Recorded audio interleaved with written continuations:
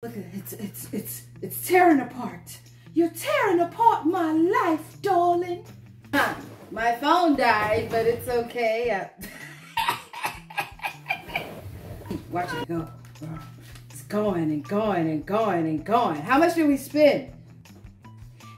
Hey guys, welcome back. Thanks for tuning in to It's Puzzling. Today we are going to do a Goodwill U-Haul. Not a U-Haul, a Goodwill haul. I'm probably going to be moving really fast because my phone is about to die, and I had to re-record this because my gimbal was making the picture go like this. So hopefully it isn't doing it this time because I don't want to record this a third time. Yeah, so I did a Goodwill haul. Haven't bought any puzzles from Goodwill before. This was my first time. I went to 2 different Goodwills. I spent $12 at one. They only had 3 puzzles in there, and I got all 3. And then the other one had a boatload of puzzles. I just grabbed a bunch. I spent $45. All the puzzles were like $2.09. And 2 of them I got for $1. And 2 of them I also got for $1 because Goodwill has like color of the week or whatever, where you get 50% off if the tag is that color or something. I don't know. But I got 4 puzzles for $1. Everything else was $2.09. The first Goodwill that I went to, like I said, I only got 3 puzzles. I got 500-piece cobble heel. This one is called Rufus Hummingbird. So I really like the colors on this one. It's 500 pieces. It says that it's random cut, so that's gonna be cool. I don't know if that's gonna make it easier or harder to solve. And then I got a Buffalo Games Charles Worski. I've started collecting Charles Wasaki. I think you pronounce his name Wasaki. So I'm trying to collect these. I don't like that they compress the pictures. This one is just of 2 little cats. I don't like that they compress the photos simply because they make you not want to get the puzzle. But somebody got me a bunch of these for my birthday, and I was bored one day and did it, and the puzzle is actually 10 times better than the photos on the front. So I'm thinking that's what's going on with the entire collection. They were just trying to compress the picture onto the box. So we'll find out when we do this one. And then I got this that I'm really excited about. It's a Simpsons photo mosaic. So what that means, it has a boatload of pictures, like thousands of mini pictures inside of the puzzle that make one giant Bart Simpson. And I actually was looking online. I'm gonna see if I can find like the whole collection, because I think this is really cute and really cool, because you know what they say, Simpsons predict the future. So I think it's really cool because I'm gonna like zoom in with my other camera and see if any of the photos tell us what's gonna happen in 2024. Like, I'm really excited about this puzzle. So that was $6 at that store. So actually I didn't do my math right. I only spent $51. So I got 2 giant boxes from the second Goodwill. That's the one that's close to my house. And I determined, because I do stay around a bunch of people that have like farmland and stuff, and my theory is they probably only got like 1 TV in the house, and they're like the fun grandparents who used to go to their house and they only had like 1 TV, so you had to do puzzles and games and stuff, because they had like a ton of puzzles in this Goodwill. Like, I was super excited, and it was only $2. So this one's really cool. I think you pronounce it Wajid, mystery puzzle. So like you can see, it has a picture on the front, but from the instructions, the picture on the front is not the actual puzzle. So this is an example. This is like a lady. You see the dog in front of the lady. The actual puzzle is the lady falling over the dog. So I'm excited to see what the final picture is gonna be. I haven't opened anything, so I don't know if a poster or a hint or anything is in there. We'll do a deeper review on the actual video for that puzzle. I got this one because it's really cute and it's purple, and my favorite color is purple, and it looks like Charwasaki. It isn't though. It just has like that same artsy style where everything's like jumbled and layered on top of each other. But I really like the colors in this one. I got, this is a, who makes this? Eurographic Puzzles made this. This is Indian Pillows. I just like the colors on it. It's called Colors of the World, actually. I guess it's the series. It's a 1,000-piece puzzle. So I don't know, because I haven't, this is my first time going back through the box. I just kept the boxes for like the past 3 weeks. I don't know if all the pieces are in there. We're going to find out together when we do the videos if the pieces are all in there. So tune in for those to see if my anticipation and anxiety rises, to see if we're going to be missing a puzzle piece. This puzzle actually wasn't missing a piece. This was a metallic puzzle I bought for $5.99 from this store called Ollie's. I had it sitting on the table in the living room for so long, the dog jumped up, piece disappeared. I don't know if he ate it, but I haven't been able to find it yet. So that's why it's still sitting out here until I find the piece or until I start another puzzle. Now, disclaimer, I did not find any 3D puzzles, which I honestly wasn't expecting to. That would have been great if I could have found a 3D puzzle. Because as you guys know, I love my Ribbits 3D puzzles a lot. But they're kind of spendy. All 3D puzzles seem to be kind of spendy. So I've been doing some Flatland puzzles lately. So we don't have any 3D puzzles, but I am excited about the ones I got. I'm really excited about this Springbok because if you puzzle a lot, you know, Springbok makes really good puzzles. Like you can like pick them up and they aren't gonna, this is gonna fall apart. I'm not about to pick that up, but you can pick them up and they're not gonna fall apart. I really like this one. Even if all the pieces aren't there, I'm gonna keep this one because it's like old records. It has Pink Floyd, Led Zeppelin, Hair. I'm probably gonna wear my Pink Floyd shirt when I do this, just because I like music. So this one I'm excited to do. I got White Mountain Puzzles made the states. So I was able to find Washington and Florida. So I don't know if these puzzles actually look like the shape of the state, which would be really cool because if they do, then I'm going to use my garage floor and I'm going to try to find like all the states. And once I get them together, I'm going to put them together to make like the United States map or whatever. But if they come in the square, then, you know, we're just going to do one and throw it back in the box. And they have, so I'm assuming if it's the square, it's going to have like all these fun facts about each state on there. This one seems pretty. No, it's taped and open too. So I was going to say this box is very well intact, like it's never been opened, but it has the tape on the back that it's been opened. I got this. It's another White Mountain. This one's not closed. Oh, luckily somebody was nice enough, whoever donated, to put it in the bag. Doesn't have a poster or anything, but that's okay. We'll use the box. Love when they put it in a Ziploc bag. That was very nice because I do put my puzzle pieces in a Ziploc bag afterwards as well.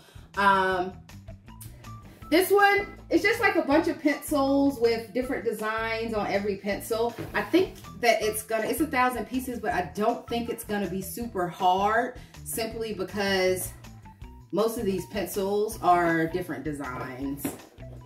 And then I got this American Maritime History. It just tells like history for rivers, boats, stuff like that around America. If all the pieces are here, it's actually an elementary school in front of my neighborhood. I'm probably going to donate this to the elementary school if all the pieces are there, because I think it'd be really fun for them to, you know, learn history at the same time that they're doing a puzzle.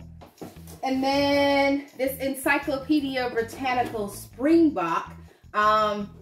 I'm going to call it the stamp collection. I don't know what collection this actually came from, but it's like every state in the U.S. and it has like a bird and a flower. I don't know if the birds and flower are accurate to whatever the state bird is and whatever the state flower is, but I will Google it, and if they are and all the pieces are, we're going to send that to the school as well, because it's not something I'll see myself doing more than once. And that's it for the first box. So let's mosey all those back in there, shall we?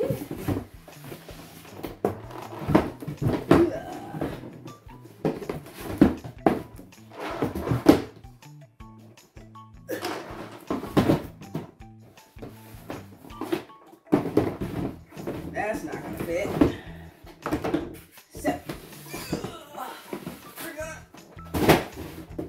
Down there, and then we've got one more box.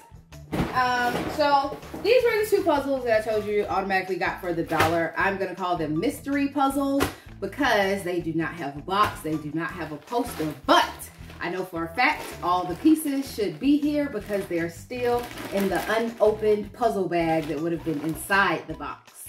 So we're gonna time ourselves and see how long it takes me to do these puzzles. I don't even know how many pieces it is, but we're gonna time it. This one, it looks like it's gonna be like an old-timey puzzle. I don't know if you can see any of the pieces, but I think I saw like a Coke label and a Pepsi label, so I'm thinking it's gonna be like a bunch of old storefronts or whatever, or soda shop.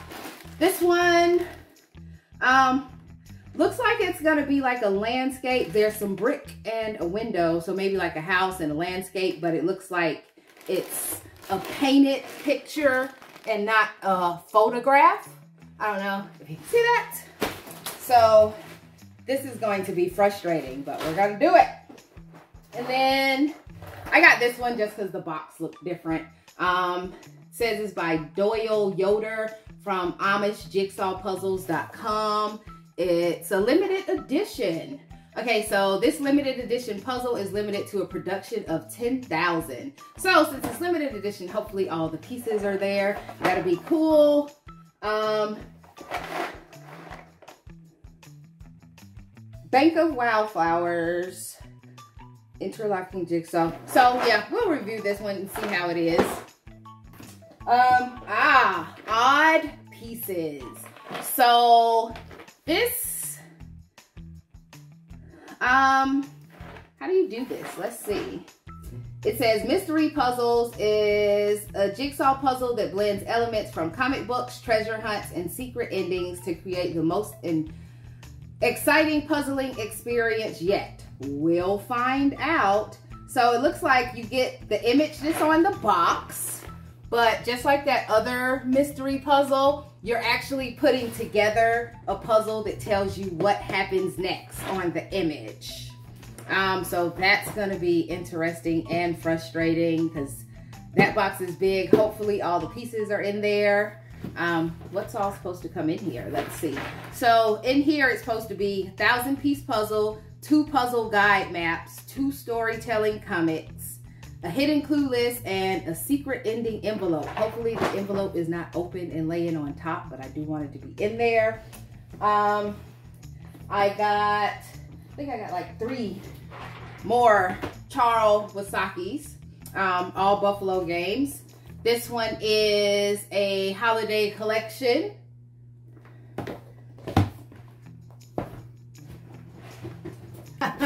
My phone died, but it's okay. The Dark Knight.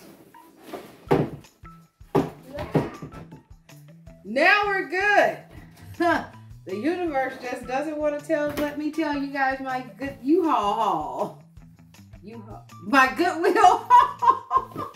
So the battery died. Sorry, it's late. I'm sleepy now. I think we left off. I got 3 more Charles Wasakis. They're all 1,000 pieces from Buffalo Games. This one's holiday collection. No, sorry. Yeah, holiday collection. Vermont maple tree tappers, because who doesn't love maple syrup on their pancakes? If you're a waffle person, I'll allow it, but I mean, pancakes are the best. This is Blossom River Junction, which I think should have been like winter or something, because it's a bunch of snow. But this is what I was talking about earlier. Like, you can see everything is like jumbled together on the box, but when you actually do the puzzles, they're actually really spaced out, a lot bigger, a lot clearer, and the colors are more vivid on the puzzles than they are on the boxes. And this is called the Birdhouse. It's like a little farmhouse, and then horse and carriage. It's cutesy. But yeah, I'm definitely gonna do those. Let's see, what else do we got? Oh, okay, this is City Doors by a company called Remarks. You know what I noticed so far? Like, all these boxes, the backs are on, the tops are on them, but they're backwards, because all of them I'm having to flip over to see. This is 1,000 piece. It's supposed to come with a poster. It's a bunch of doors, which I thought was really cool. I don't think this one's going to be hard at all, simply because none of the doors and the brick patterns are the same next to each other. So with the sorting, that one's probably going to be super easy and super fast. This is Easy Grass by Milton Barrow. Is it Milton Barrow? I know it's Hasbro, but I don't remember what MB stands for. I think it's Milton Barrow. But yeah, this is an Easy Grass puzzle. It's large, extra thick pieces. This is only 300 pieces, but the box is freaking humongous. So I think this was a 500 piece puzzle. I think this is gonna be way larger just because it's bigger pieces. I think this probably be good for kids and people with bad eyesight. But I like tea. Tea and crumpets, darling. Look how, this is why this puzzle is $5.99. I just tapped it and lost another piece. Put that baby back on there. Let's see. This one I picked because it had a bunch of bright colors. It's a painting called Tropical. Is this one? This one has big pieces too. So you can see it says actual puzzle piece size. That piece is pretty large. Says family fun size. It's written in cursive, but the cursive is really bleeding together. So it's Intra something Sunset 2 is the name of it. Okay, Intracoastal Sunset 2. This one's 300 pieces, big size, so another big person puzzle. And then the last 3 are all Thomas Kincaid. Is Sikia make all these? Siako? Is it Siako? Is all 3 of these. I got 1,000 piece Thomas Kincaid. He's a painter. This one's a nice landscape. I'm thinking like the fall because the trees are red. And it has like a log cabin and a canoe. Really cute landscape to do. We're gonna travel down the yellow brick road because I copped a Wizard of Oz. Like, I'm excited about that one. I love the Wizard of Oz. And who doesn't love Cinderella? What is it? The bell has struck 12 something. I don't know. You guys know what I'm talking about though. But it's a Cinderella Disney edition Thomas Kincaid. This one's 750 pieces. It's really adorable. Hopefully the colors are just as vivid as they are on the front. And that completes my Goodwill haul. So we got, this is the receipt. Watch it go. It's going and going and going and going. How much did we spend? $2,037. No, I'm lying. We spent $45.30 at that Goodwill. So like I said, I spent like $51 and some change. How many items? We got 22 puzzles from that one and then 3 puzzles. So I got 25 puzzles for 45 bucks for 51 bucks is not bad at all. I'm really excited. Thanks for tuning in on my Goodwill haul. Make sure you hit the like, subscribe button if you like this video. Tap in the comments down below which puzzle you're excited to see me do. I think I'm most excited about the odd pieces puzzle where we have to figure out the next scene, and the Simpsons because like I said, it's got thousands of mini images inside of it to make Bart Simpson, and we're gonna predict the future with this one, guys. Thanks for tuning in. Hope to see you next time. Leave me a comment down below on which puzzle you think you're gonna like the most. Bye! I'm not going anywhere. I'm about to do a puzzle. Not on here though. Catch you later. Look at it. It's tearing apart. You're tearing apart my life, darling. These puzzle pieces are just moving and grooving. You'd think it was a party down there. Do I talk to myself a lot? Yes, I do. But it's only because, to be fair, my dog leaves me alone a lot. Like, a lot.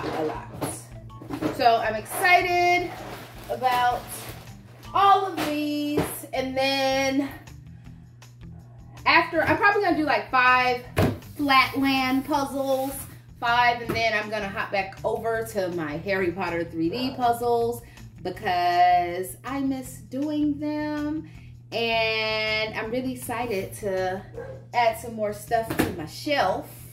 So yeah, catch you later. Bye.